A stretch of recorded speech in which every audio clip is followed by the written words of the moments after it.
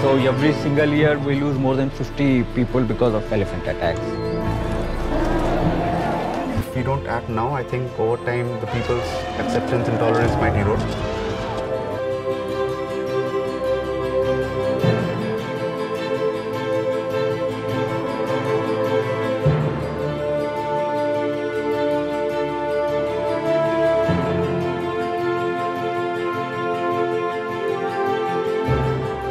There was this moment where I thought, okay, this is the way that I die. This is where I die.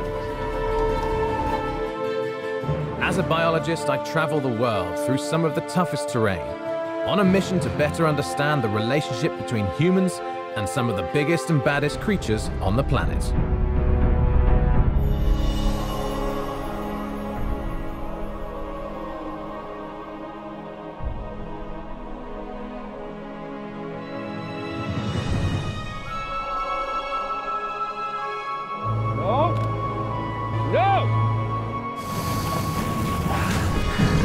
Hurry up and get out, I got a bad hold here.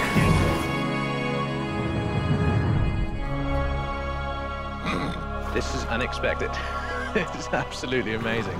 This isn't an attack posture, this is a defense posture. It's saying, leave me alone. Yeah, he's definitely looking at us. Now he's here it comes. Now that's coming, come on, go. Now it's coming right, come on.